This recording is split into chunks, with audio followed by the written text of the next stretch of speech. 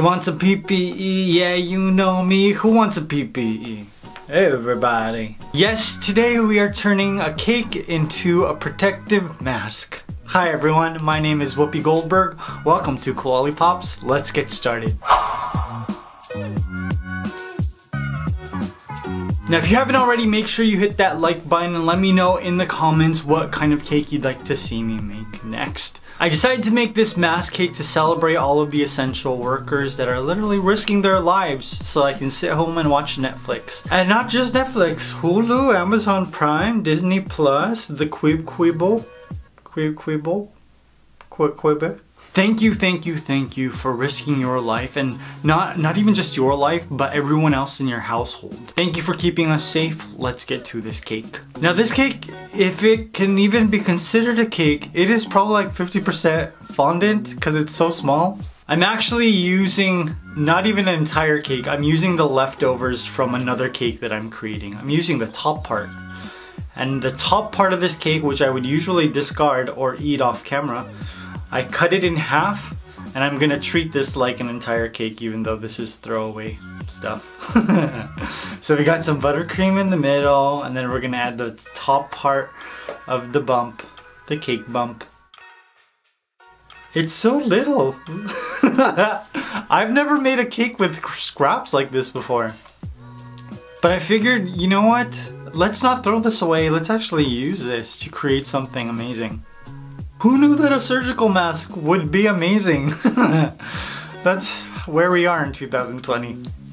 After the crumb coat, I'm gonna add some fondant on top to create some texture for my mask.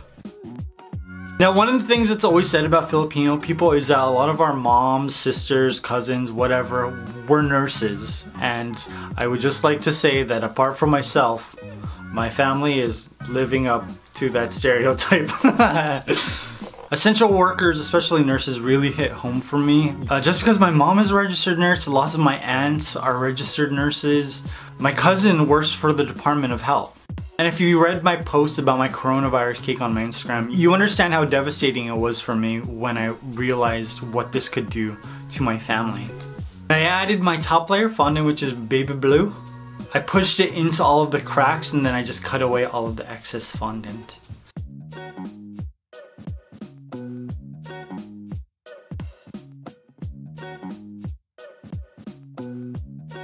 Then I started to work on my seams.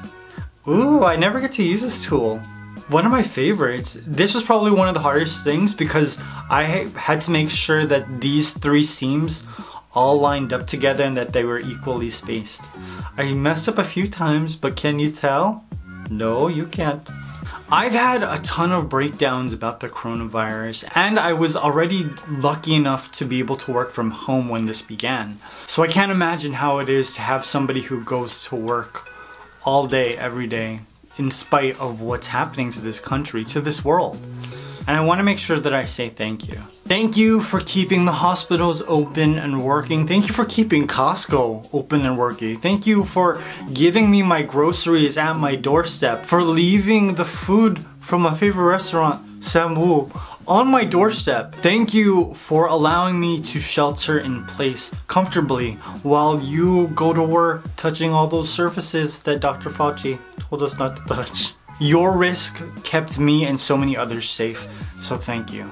After I finished with my mask, I added 2 white strips of fondant to create the ends of my mask. Ooh, those strips look legit. They really sell that this is a mask and not a cake, huh? My PPE protective mask was complete. Oh, last but not least, we gotta cut into this baby. What? I started this cake at 11 at night and I finished it around 2. Well, I hope you guys enjoyed this. Say thank you to any essential worker that you see and meet while you're in quarantine. And also remember to check out all the websites in my description box, which feature organizations that are helping people who are deeply affected by the coronavirus. And also remember to order food from your favorite restaurants, because it's said that 30% of restaurants will not be opening again, including Soup Plantation, which is so sad. So if you want to go to your favorite restaurant, eat a full meal when this is over, make sure to order food if you can to keep it alive while you're in quarantine. I love you guys. I hope you enjoyed this. I'll see you very soon. Peace.